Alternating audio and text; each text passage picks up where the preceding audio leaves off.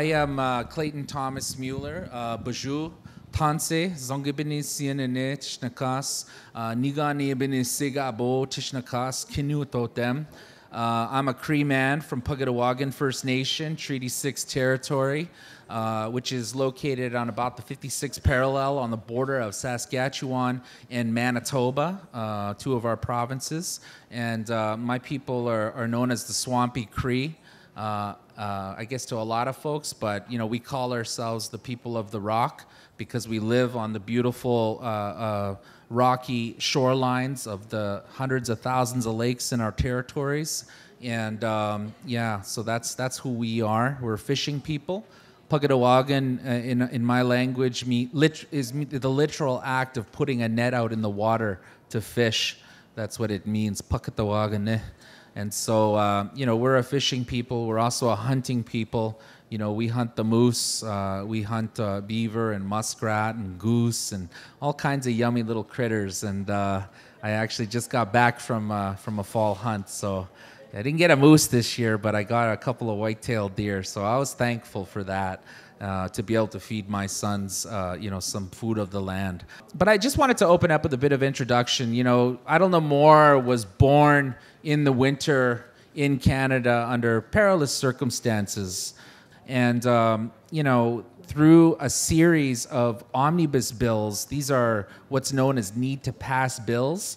They have put hundreds and hundreds of riders onto these bills that have attacked the Navigable Waters Act in our country, which protects, millions of bodies of waters in Canada, and reduced that protection to just 80 bodies of water, mostly in conservative ridings. And this, of course, and all of the other pieces of legislation that they unilaterally passed, through their omnibus bill agenda, has resulted in the kicking open of the back door to big oil. In Canada, we're home and we have Eriel. We're very privileged to have Eriel Deranger from Athabasca Chippewa First Nation joining us on today's panel. Canada is home to the controversial tar sands, which is one of three major carbon pools on the planet that absolutely need to stay in the ground. They've been trying to do everything they can to eliminate what they perceive as barriers to the expansion of the Alberta tar sands and its associated infrastructure. I'm talking about pipelines. Many of you, how many of y'all heard of the KXL, Keystone XL? Yeah. So, that's one of half a dozen pipelines they're proposing to get tar sands out of Canada. And the Harper government has, really done a good job at almost completely destroying Canadian democracy. What ended up happening as a result of this unilateral attack on participatory democracy in Canada is that, people from every social movement sector began to break down the silos dividing our social movements. And certainly in Indian country, there was an overwhelming response to some of the unilateral plays that Harper was making because of the disproportionate impact that this type of economic paradigm has on Indigenous peoples. So First Nations peoples find themselves at the forefront of social movements in Canada and the fight for climate justice. And when we think about, extractive industries, when we think about the legislative agenda of the Canadian government who's in the pocket, this created a tornado-like scenario that pissed off our most powerful warriors, and that's our women. And the four founders of Idle No More are three First Nations women from Manitoba and Saskatchewan, as well as one non-Native sister. That's Sheila McLean, Sylvia McAdam, and Nina Wilson, and Jess Gordon were our founders. I say their names because we're all very thankful to them and the dozens of other sisters that they organized with to combat against this horrific legislative agenda that I'm describing to you. What their workshops and their little meetings, the little grassroots meetings ended up doing, it resulted in a meme that emerged, this meme, Idle No More. And for some reason, that motivated, especially our young people, to take political action. And what we've seen in a span of just a few short months of Idle No More hitting the scene in 2012 was the emergence of 10,000 First Nations peoples marching on the capital city of Canada. So that is a profound thing that Idle No More has done, galvanizing our young people, our women, our elders to take political action and to hold our government to account in this era of the global climate crisis. And so, you know, today we've got Tori Cress, who is an organizer with Idle No More in Canada, Anishinaabe Ikwe, Anishinaabe, what's the word? Okijita Ikwe, a warrior woman. And we have Eriel Deranger from the Athabasca Chippewan First Nation. She's Dennis Sutlene, incredible organizer from her community fighting the expansion of the tar sands in her territory. And of course, Pennie. I always forget the middle name, and I was like, Pennie Plant. Pennie Opal Plant. Which is why it says opal. From Idle No More SF Bay, you know, who's been doing incredible work here, organizing the local Idle No More chapter in the Bay Area. And so, you know, today's discussion, I wanted to, you know, really open it up. We were going to, you know, have a bit of back and forth and have our sisters talk about, you know, some of the elements of Idle No More that they wanted to share. You know, and before I get to the first question that I want to ask our panelists, I wanted to drop a couple of stats for y'all. Currently, right now, there are over 700 chapters of Idle No More that are predominantly concentrated in Canada and in the United States, but there are Idle No More chapters in places like Sweden, where the Sami are, you know, taking on mining corporations and energy companies operating in their territories up in Northern Europe. There's Idle No More chapters in Aotearoa, New Zealand, in Australia as well. And, you know, mostly in countries where there's a unique kind of settler colonial state, you know, relationship with Indigenous peoples type thing. And it continues to grow. You know, this last year with Idle No More, we've taken a look inward and invested much of our resources into training the many people that have wanted to step up and start organizing in their territories.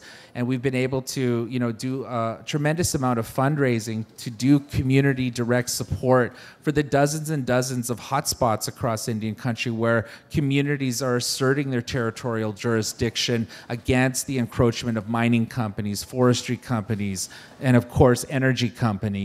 And, you know, this work has been very meaningful, you know, and I think the thing that I'm most excited about, aside from the incredible organizing that's happened in Canada, has been the emergence of the, you know, just so many different chapters of Idle No More organizing in places like the Gulf Coast, here in the Bay Area, in places like Wisconsin, heck, even in Boston, we're seeing Idle No More members organizing direct actions, organizing teach-ins, you know, that are centered in really, you know, lifting up some of the interconnectedness between, you know, Indigenous women's leadership and, of course, decolonization work, especially focused on our young people to help them reclaim our Indigenous spaces, our Indigenous identity, and to, you know, honor the sacrifice of our ancestors so that we could be here today fighting the good fight.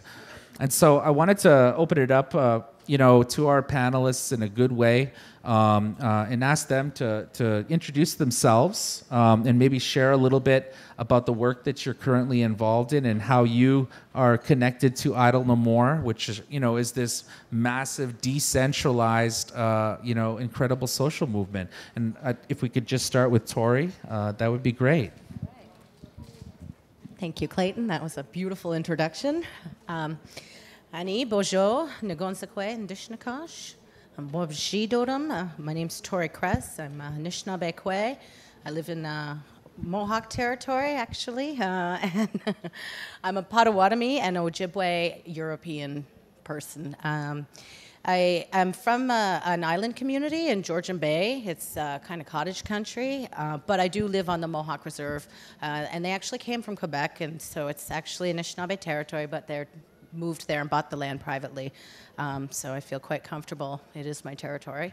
I became involved with the Idle No More movement when the founders, who weren't founders then, had reached out to me to tell me about this Bill C-45 and if I knew about it, because I was organizing an event in Toronto about changes to the Indian Act that the government was going to make. So they had reached out to me to ask me if I heard about it, and I thought, no, I haven't heard about this. I should know what this is. I'm going to find it and print it off. And that's what I really stupidly and blindly did. And I hit print, and I didn't even check to see how many pages it was. And like, it just kept coming out. I actually had to leave and go to Staples and buy more paper and ink and I left my son there watching all these papers come out. It was like over 460 pages came out of my printer, and I thought I could read this and understand it because I printed off Bill C-428, and it was 2 pages, and I was so overwhelmed and scared and shocked, and that's what really sparked my fire to get up and mobilize, and I didn't actually know what I was doing. I just created a Facebook event. Thousands and thousands of people came out on the December 21st in this huge snowstorm, and I was at my friend's house that morning, and the RCMP, our federal police, phoned us in the morning, and they said, there is so much snow, there's not going to be a rally. You guys don't expect many people. And my friend I was working with at the time, Linda, said, now you listen here. We live in the weather. This is our weather. We'll be there. All your non-native activists, they'll stay home. But I can guarantee you, our people will be there. And she was absolutely right. And people just kept coming, and it was the most incredible organization that I did with somebody I hadn't even met till just before the event.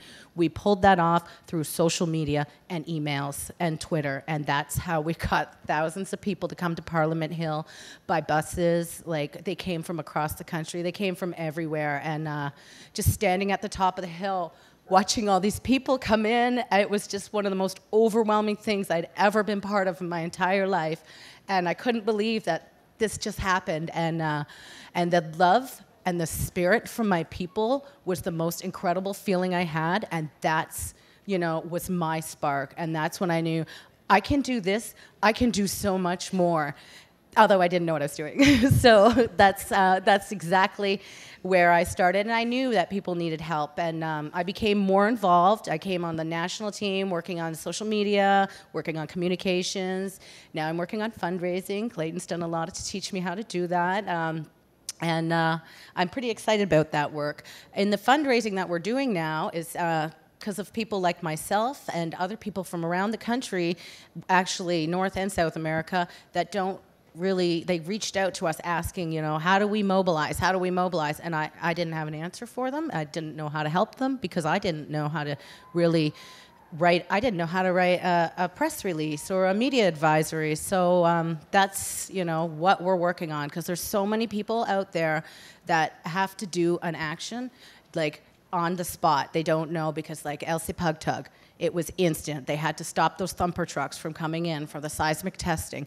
And how do you organize if you're not sure what you're doing? So right now we're fundraising and looking towards supporting those women that are out there on the ground, on the front lines, that need help with the social media. They need help getting the word out. They need to learn how to write press releases, how to develop a website, how to effectively use a Twitter account, how to reach people the best they can through a Facebook page. Those are kind of skills that some people just don't have. We've seen pages not take off because you just don't know how to do it. So we're looking to support women that want to organize and have those skills that you just, you don't have time to go to school and learn those things, because you got to get out onto the land and protect it right away. So, that's the kind of work that I'm looking at right now, is supporting those women. There's women who need to know how to do that. They've specifically asked, how do I do a webinar? How can you teach me how to do a webinar? I can't teach them. I just learned myself. I still haven't even done one on my own. So the women need the training. So that's what we're looking to do, and build them up, build up those leadership skills so they can also share them with other people that come to them. It's networking and strengthening the women through the training. So that's, what I'm looking at. That's what I'm trying to help support. So, yeah, thank you. So we'll hear from Eriel. Iklanete, Eriel Tsekwe Hushia Tetsin. My name is Eriel Tsekwe Deranger. I'm from the Athabasca Chippewa First Nation. I'm a little bit different than Tori and Pennie because I'm like, not like in an official Idle No More chapter. But it's a decentralized movement. And, you know, we've all become Idle No More. The whole idea behind that name is that our people had signed these treaty agreements in Canada, and we believed that they would be upheld because we upheld our part of the bargain, which was to let them share our land with us and live in peace with us and not have the American Indian Wars that were happening here in the United States. Those were the foundations of our treaties. And we, you know, our elders told us over and over again, they will live up to this agreement for a really long time. And, you know, and when people did rise up, they were oppressed with the heaviest hand possible. You know, past systems were put in place in Canada that oppressed our people, where we couldn't leave our reserve lands in a time of drought. So there was no food on our communities. People were starving and dying, and they couldn't even go out to hunt. And there were all sorts of tactics that were imposed by the government to oppress us and basically annihilate us. Genocidal tactics through policy in Canada is what they did. And so for many, many years, our people became afraid to speak up against the colonizers. And that was even further perpetuated through the residential school process. And after residential schools and the second generation, really our generation, Can you just say what residential schools were? So in Canada and in many crown colonial countries and in the United States, they rounded up the children of the Indigenous populations and they put them into schools, boarding schools away from their families, sometimes thousands of kilometers away. I speak in kilometers. I speak in Canadian, or actually I speak in every other part of the world except for the United States. So thousands of kilometers away from our families, our cultures, our territories, and they tried to school the culture out of us. They tried to rip it out by forbidding us to speak our language, cutting the hair of children, and trying to assimilate them and culturally indoctrinate them into the Catholic system. And they were literally taking children as young as 5 years old and taking them away from their homes for sometimes years at a time. And so through that, there was a generation of a loss of culture and identity as Indigenous peoples. And, you know, we're like the first generations to not go through residential school. And we're this generation finding who we are. And as a part of that finding who we are, it was like, wait a second, why are we not speaking up? Why are we not speaking up for our people and our rights and these treaties that have been violated and breached for the last, I don't know, hundreds of years? And depending on the treaty, my treaty's been around since 1899. Each treaty's different. But there's been these breaches, and I mean, if we want to go back to the first treaties, it's been hundreds of years of breaches of these treaties. It's like, hey, let's not just sit here and hope that something's going to change. Let's be idle no more. Let's stand up and use our voices and empower our people to be proud of who we are. And I think that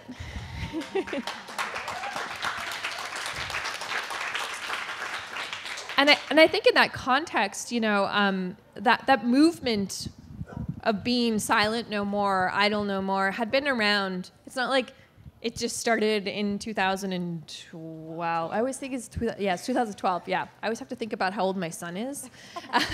So it didn't start in 2012, but in 2012, what happened was there was a moment of just, you know what happened? Harper happened. Yeah. Harper and his policies happened, and so I kind of actually thank Harper a little bit, you know? I'm like, I'm kind of like, oh, I can appreciate you now, Harper, because you did something that we've been trying to do for a long time.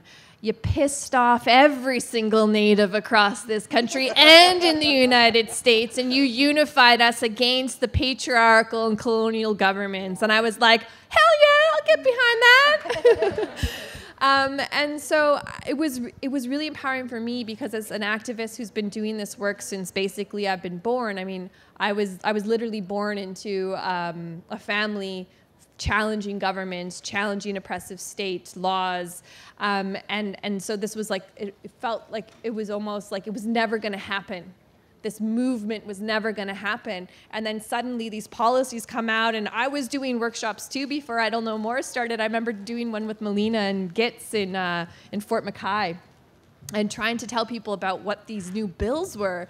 And then all of a sudden, in a couple of weeks, there was like this movement happening across the country, and there wasn't just 15 people showing up to your workshop anymore. There were like hundreds of people, and everyone was retweeting and reposting it.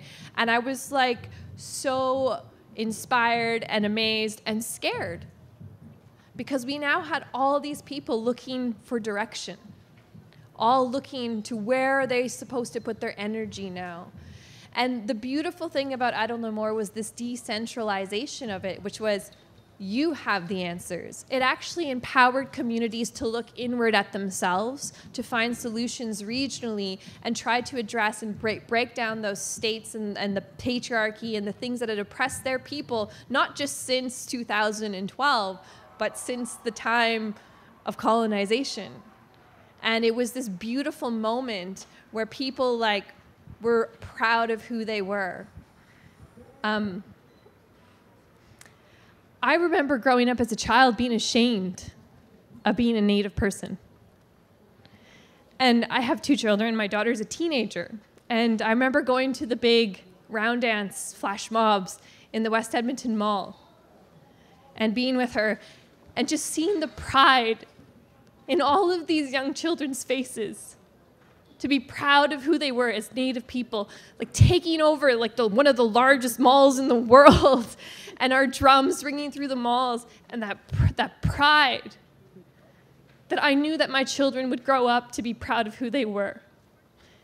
Knowing that when I was little, if people would go, they're like, oh, what are you? I'd be like, I'm First Nations, or I'm an Indian. Oh, I literally had people say, parents say, you shouldn't bring her over to our house because we don't want you to get lice, or I'm dirty, or something like that in my lifetime. And I think that we forget so easily the systems of oppression that have played out in our generations. And the fact that we can sit here today is because of the foundations of strong leaders that have laid out our ability to stand here, the people that continue to stand up in the face of adversity, being told that they are worthless, that they are dirty, that they are nothing. And the fact that the women of I Don't Know More said, you know what, we can't let these bills just be passed blindly. We have to do something, and it awakened the spirit of everybody. And it was such an inspiring moment for me to feel like I wasn't alone anymore in fighting the tar sands or fighting for the recognition of my rights. And I think it was a catalyzing moment within the environmental movement, because the environmental movement had been struggling to, like, how do we engage with Native people? It was like suddenly they were all out there saying, we want to stand up against this bill that's suppressing the environment, which is intrinsically connected to our rights. And they were like, holy shit, there's all these natives. You know? And it was amazing. It was amazing, though, to be able to like be a part of like working with all these young people that were finally engaged and proud of who they were. And even though I was already doing this work and being involved, it was so good to be a part of like that. You know, the title of my presentation yesterday was a resurgence or reclaiming our indigeneity. And like, that's what for me, I Don't Know More is this catalyst that gave us a platform to stand on to reclaim who we are as Indigenous peoples, not just in Canada, but in North America.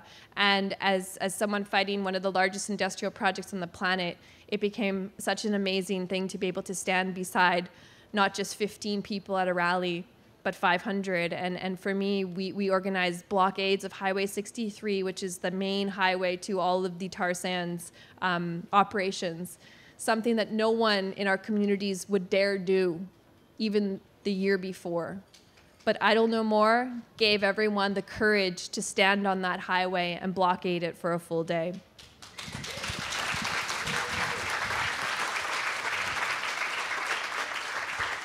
So for me, that's like, I Don't Know More was this amazing movement that gave me back the strength to keep going in these movements.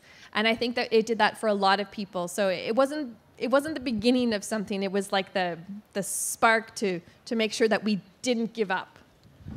Yeah, just an interjection on that. You know, I just as the only dude on the panel, what I would say about Idle No More, related to what Eriel just articulated, is that I think that Idle No More, and we all know this, it's a manifestation of the same spirit of resistance that has carried different names over the generations. You know, Red Power movement, American Indian movement, Native Youth movement in the 90s. There's been different manifestations of it. But I think the one clear difference is that Idle No More was a direct response to the imbalance that exists in our world. You know, this super hyped up, steroid pumped up, white patriarchal system of oppression. And the thing about, you know, Stephen Harper. And the thing about Idle No More is that because it came from our women, it came from a place of restorative power, of regenerative power, which is renewable, you know, and it's not coming from a place of domination and control and you know, a destructive force, but rather a renewing, restorative force that, you know, truly comes from our women, you know, being the life givers, being the ones, you know, and we've all heard that quote, a nation is not fully defeated until the hearts of their women lay on the ground. And, you know, and I think Idle No More is a big example of that, and it's an expression of you know, the you know, some of the contribution and solutions I think that our native cosmology and worldview have in terms of getting it right, fixing the imbalance. I want to introduce Pennie Opal Plant, and please, you know, Thanks, talk Clayton. about your story too.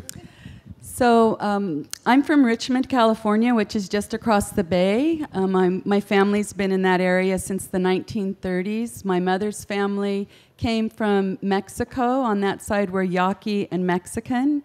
My father's family came from northeast Texas, right along the Oklahoma border.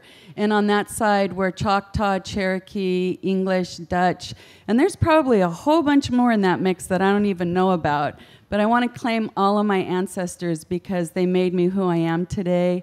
We were already on high alert about the fossil fuel industry, about Chevron poisoning our community and the other 4 refineries along the Northeast Bay when Idle No More rolled out. And to see all these indigenous people taking over shopping malls in the dead of winter At Christmas. At Christmas and in intersections was the most powerful and inspiring thing I'd ever seen in my life. And I was so, so happy.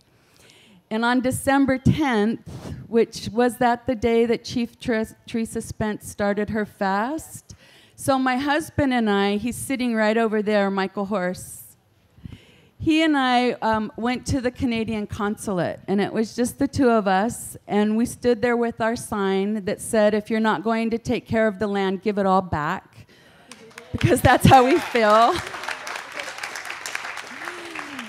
And I don't know if that was the first Idle No More action in the Bay Area, but it was definitely one of the first, and it was just us 2, and sometimes that's how things start. So after that, Idle No More action started rolling out in the Bay Area at shopping centers, at city plazas, Sacramento, San Francisco, San Jose, Oakland, Richmond. And then there was that Forward on Climate, 350.org's Forward on Climate, that February of 2013. And I thought, wow, we need to be there. We're Idle No More. So I got a hold of the organizers, and we had a whole Indigenous contingent, and our Ohlone relatives opened up the program, and we marched in the front, and because you guys showed the way, you showed us where we're supposed to be, and how we're supposed to be, and what we're supposed to do. And even though I've been an activist since I was in my baby 20s, in the early 80s. I started out as an anti-nuclear activist. I'd never seen it done quite like this. And it gave me a lot of strength. All you young people, you just gave me a lot of strength, and I felt like, yeah, it's time to do this. We got to roll this out, because if we don't, there might not be anything to roll out. Like, we're at that point in history where, for the very first time in humanity's experience on Mother Earth's belly, we can see it all spark out. We're right there. And people rising up with love and unity and power and the strength to persevere beyond the corporations and beyond the fossil fuel industry, beyond the laws that support the industries that are harming the earth, the water, the air, and the soil. That's what we get to do. It's our job, every single person that's alive right now. That's our job. There is nothing more important than doing that. And I feel that in every cell in my body, and I'm sure that all the rest of us up here do too. And so there was that Forward on Climate. I'm trying to think like how it rolled out. And then there was a practice, nonviolent direct action practice, at the San Francisco Federal Building shortly after that. And we got permission to do a mock, it was hilarious how it happened, a mock nonviolent direct action at the Federal Building and a training, nonviolent direct action training at the Federal Building in San Francisco.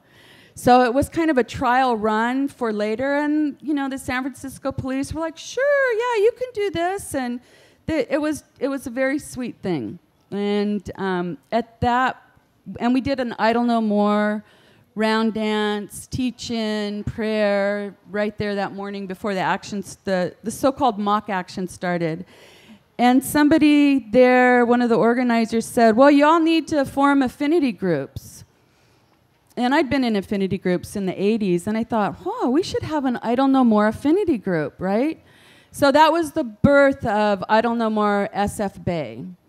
And our group has been active, very, very active. I don't know how many times, you guys didn't even know how many times we were at the Canadian consulate. Every time I saw something that said, support us or solidarity, it's like, okay, getting on the phone, making a Facebook invite page and calling all my friends and saying, okay, we need to be at the Canadian consulate right now. They need us. We need to go there and sing and have all of our banners and support.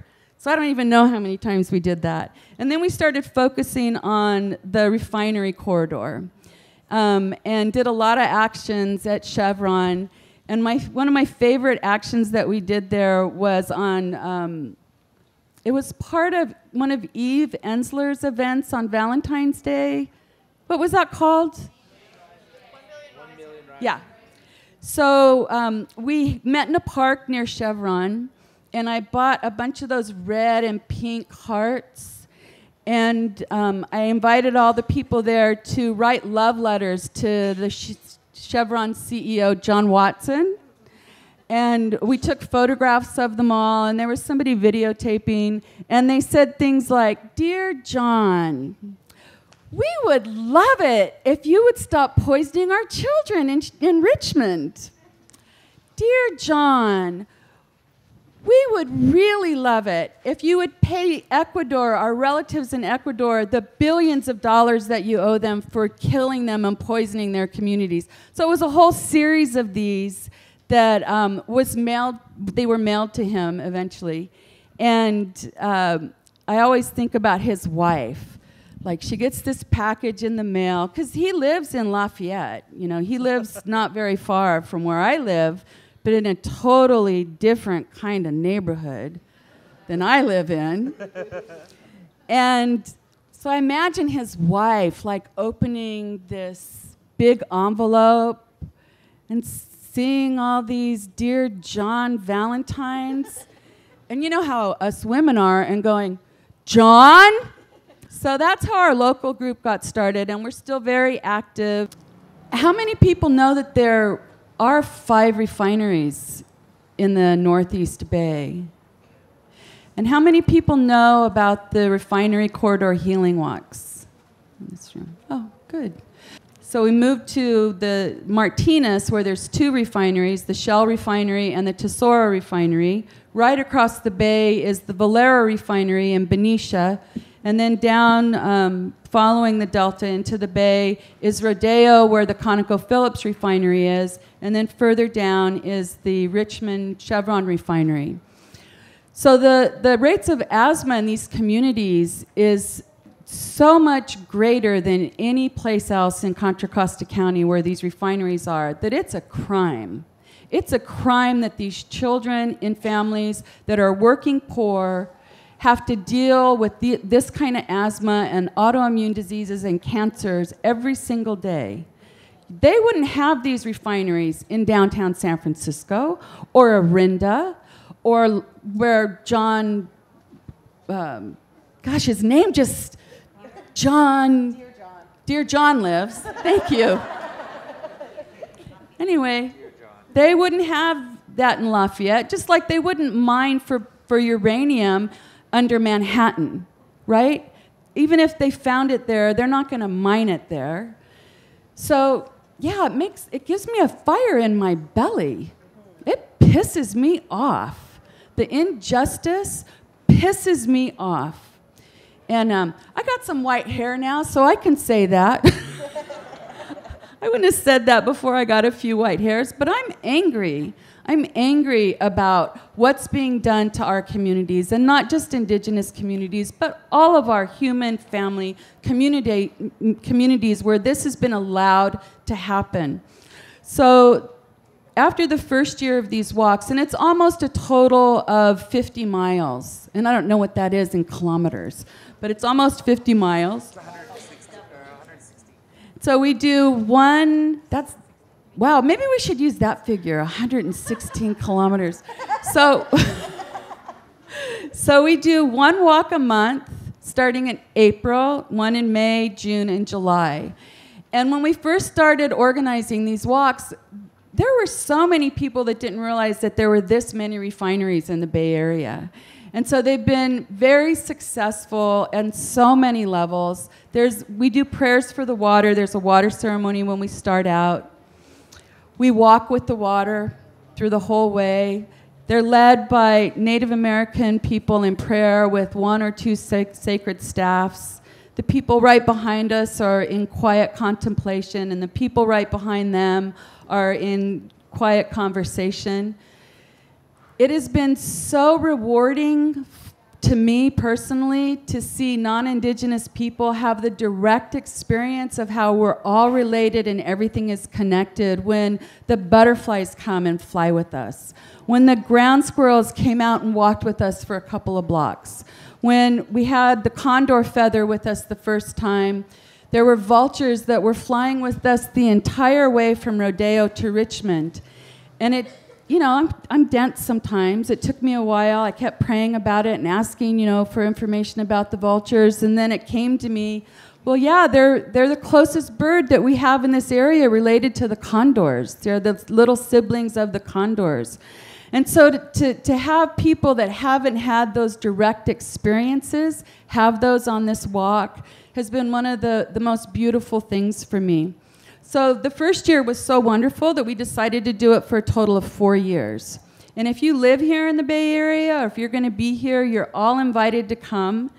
And then the other part of the walks that are really important to all of us is that about a mile before the end, we invite everybody to start imagining their communities beyond fossil fuels, which is one of the most important things we could be doing right now. Human beings imagined all the things that are wrong. We imagined it all. I mean, not me personally, and not any of us maybe personally, but it's all imagined. We made it up. And now it's time for us to imagine the world beyond all of the harms. It's our job. That's part of our job. It's the most exciting part of our job, I think. our collective imagining of the future of tomorrow. It's just tomorrow. It's right there. I can taste it. I can feel it. I can see it. It's just right there. We can do this. We have to do this. This is our job to do this. So this is what we get to do.